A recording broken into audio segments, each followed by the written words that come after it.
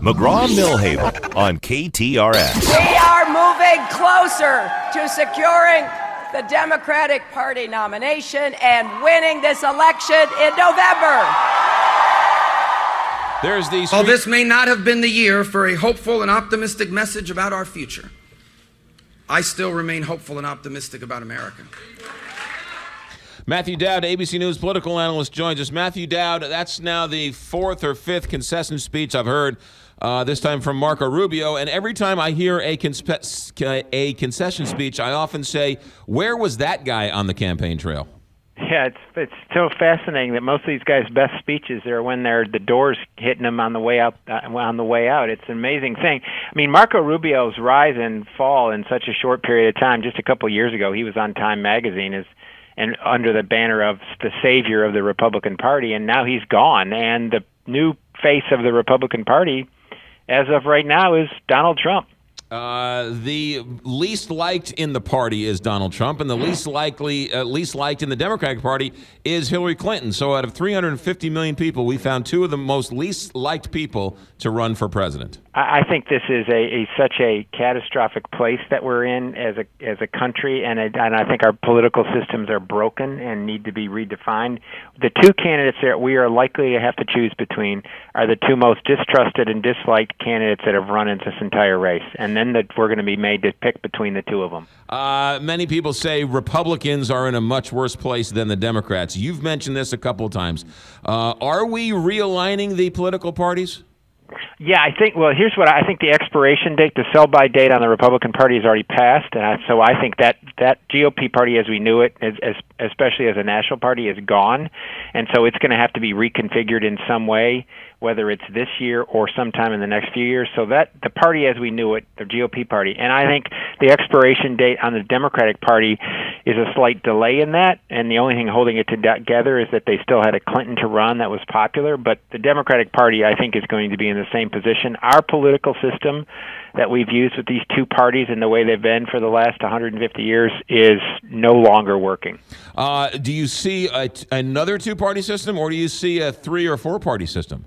Well, I think there's going to be emergence of another party, and I think it will. We won't necessarily see it in any strong way this year. We may see somebody run, but I think you'll start seeing it in states around the country where people run for local offices and statewide offices under some banner, independent or something. And then the question will be, will the GOP fold? Will they keep, and we'll have three? And I don't know the answer to that. We could end up with a country for the first time since the very beginning where there's three dominant political parties. All right, let's talk about this one going forward. Does Donald Trump, do you see him having a path to winning a general election against Hillary Clinton? I think there's a path, but it's very narrow. He's at a disadvantage. But as I've said from the beginning when I talked about this back last summer, how I thought Donald Trump, because of his style and because of his manner, he is very unpredictable. And it's very hard to run against an unpredictable candidate. And I think Hillary Clinton would much prefer to run against Ted Cruz than Donald Trump because of that unpredictability. I think Donald Trump starts out with one of the most serious disadvantages of any major party candidate going into a general election. That doesn't mean he can't win, and that there is a small path. It's going to be very hard. What about all the talk we hear about the get out the vote campaigns and the voter registration and the data generated to sort of go after the individual voters? Donald Trump doesn't do any of that, and he's still winning. How is that possible?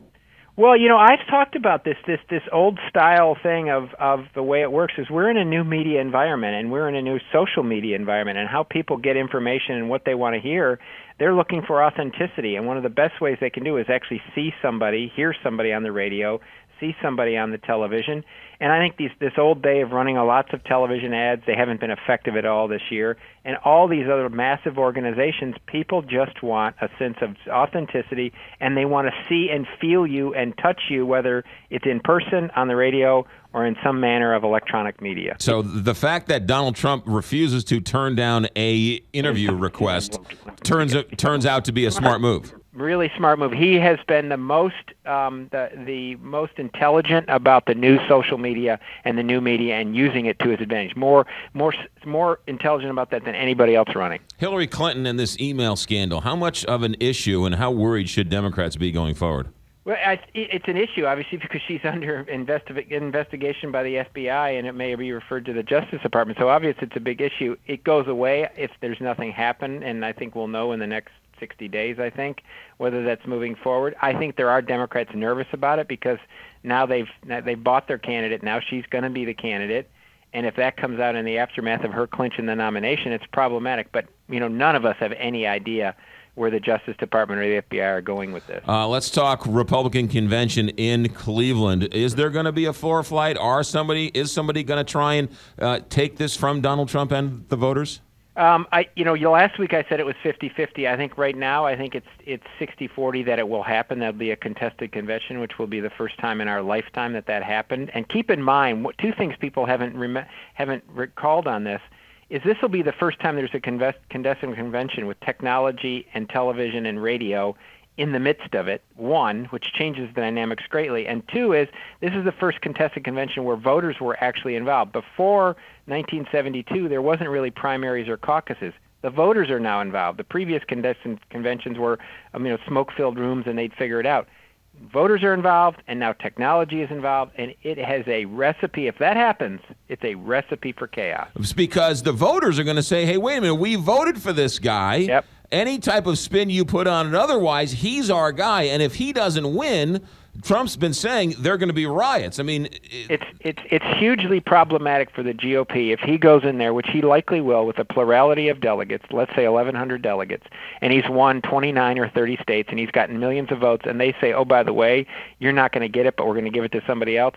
That's a major problem. How worried should governors, senators who are in the GOP who are up for re-election and are going to be on the same ballot with Donald Trump? Governors less so. I think governors less so, but senators, I think senators and some congressmen, I think are concerned about it. They're concerned about what that does with the ticket. I think they'll try to separate themselves and say, and they may run a campaign of say like, well, I'll control what's going on. Send me there to control what's going on in Washington, whether it's Hillary or Donald Trump. So they may try to separate it, but senators and congressmen on the Republican ticket should be concerned. Matthew Dowd, thanks for checking in. Great stuff. Great to hear. Thank you. You got it. Matthew Dowd, ABC political analyst, worked in the Bush White House, and he's with ABC News Sunday morning. He's great.